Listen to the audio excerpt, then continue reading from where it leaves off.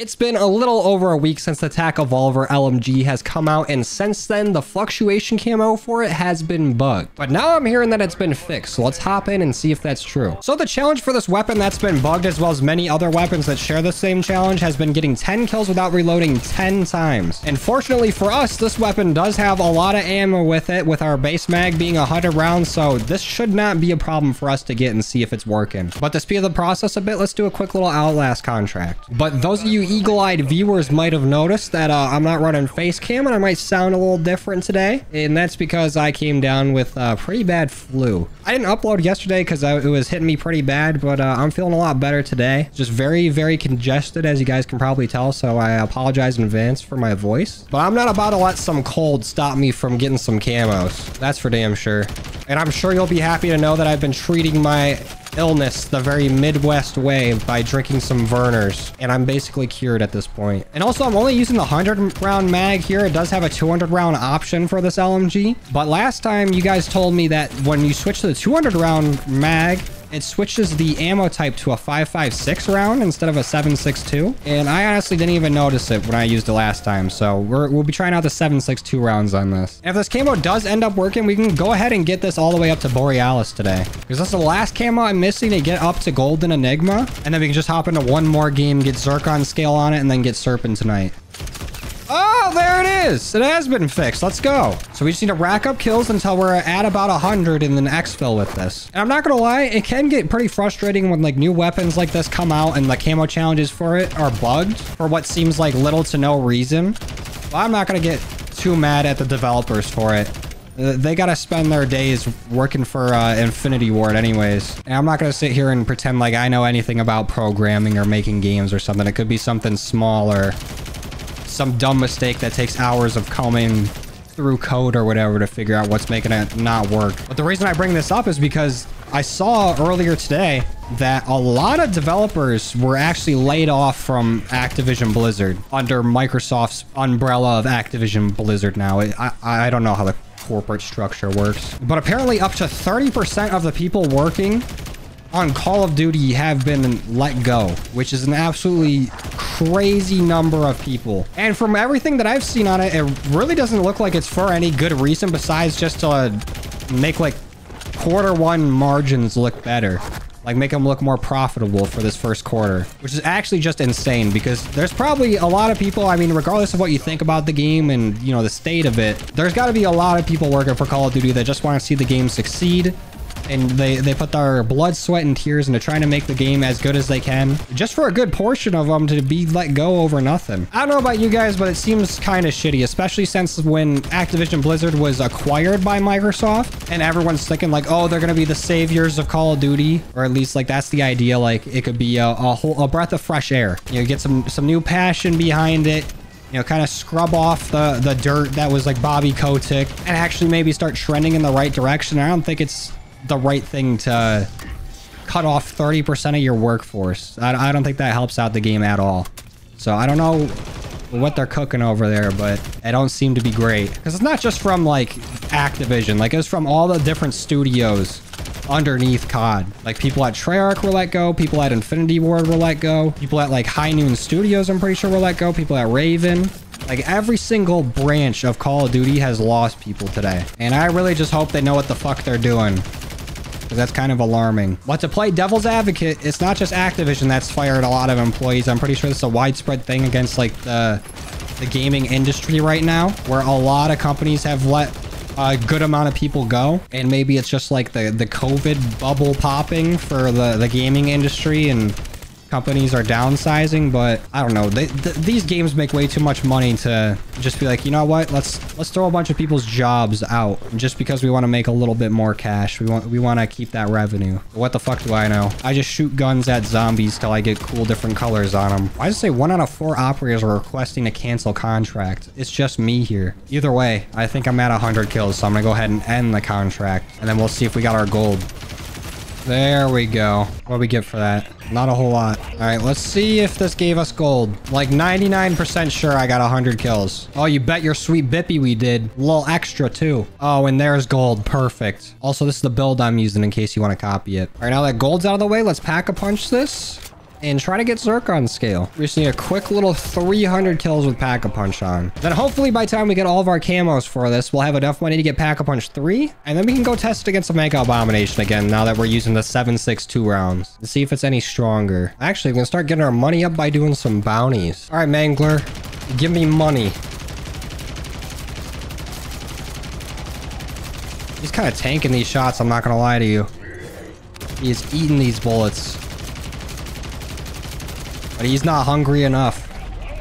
Whatever the hell that means. Either way, got my cash out of it. Let's keep doing those. Where's this Mimic hiding at? There it is. What's going on, dude? Gonna need you to sit down for me.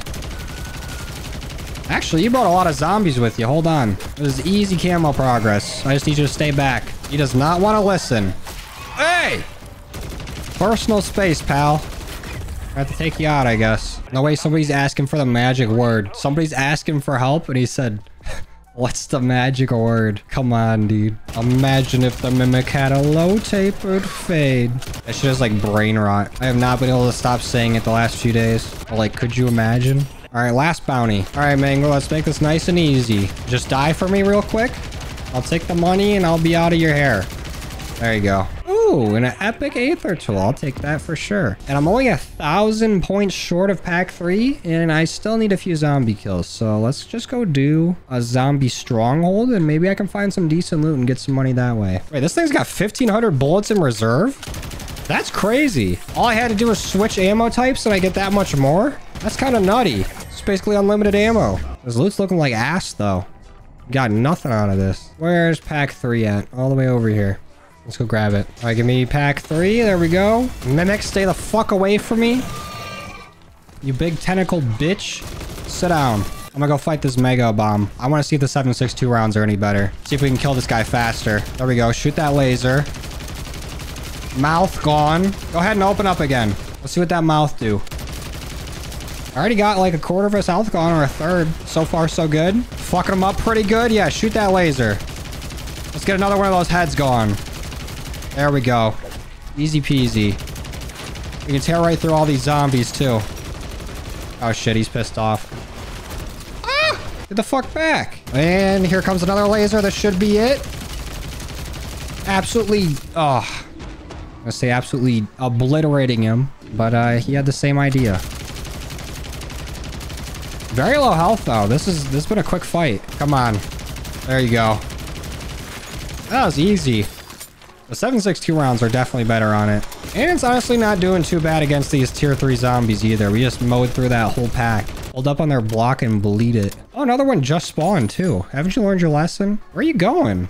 He's leaving tier 3. He doesn't want none? Somebody's driving the invisible boatmobile down there. What the fuck? I'll fight you again if that's what you want. We can fuck you up twice. It don't matter to me. That's already a head gone. Just remember, you wanted the smoke, Abomination. You're the one that spawned in next to me. And that's 2 heads. Easy. Oh, shit. Just shoot another laser. And that should do it. Easy. That's 2 of them. 2 of them with boo-boo-ass loot, too. If another one's gonna spawn in, it better bring me a legendary Aether tool. This thing's handling itself in tier 3. Let's go do a contract. Let's get some kills done for this. Actually, we might not even have to. So all these zombies just keep spawning right next to me. But if we're getting all these kills, we might as well get a reward for it. This should be easy enough to get done. Knock on wood. This gun is not bad at all. I am tearing through these guys. There we go. Contract is done. What do we get? A whole lot of nothing. Bunch of lame shit. How are we still not at 300 kills with this? Is Zircon scale bugged? Or did I just not see it pop up? That is the next challenge, right? I'm at the point where I'm starting to doubt the challenges. Let's just go to an exfil. We'll get this done the efficient way. I've actually never seen this exfil location before. This is kind of cool. Nice little waterfront. Get a nice view. Where's my camo at? Give it here now. There it is. See, you just gotta start bitching about it. Now we just need our 10 specials, our elites. And this should spawn enough manglers and disciples for us to get it in no time. I'm not gonna do the bullshit I did last time where I'm running around tier 3 looking for stuff and just dying. Even though it is more challenging, definitely way less efficient. I'm so glad they rebuffed exfils.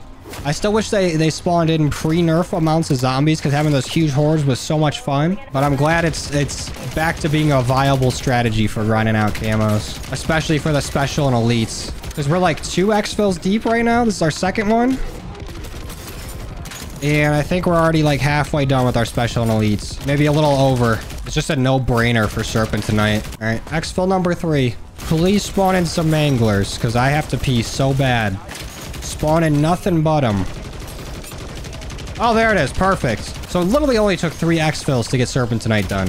We didn't even need the whole thing. All right, let's get the hell out of here before my balls explode from being over the limit of pee capacity. Oh, and we're free. Well, this is how our TAQ Evolvere, however the hell you say it, looks like with Borealis on it. Glad that we could finally get it done. Glad that the camo could be patched. And honestly, not a bad weapon. Definitely would suggest not throwing on the 200 round mag. Even though you get a lot more ammo, it does way more damage with just 100. But I'm gonna go ahead and end it there. Again, I apologize for my voice. I'm sorry I sound fucking nasty, but I appreciate you guys watching and all the love and support. And I will see you guys next time. Later.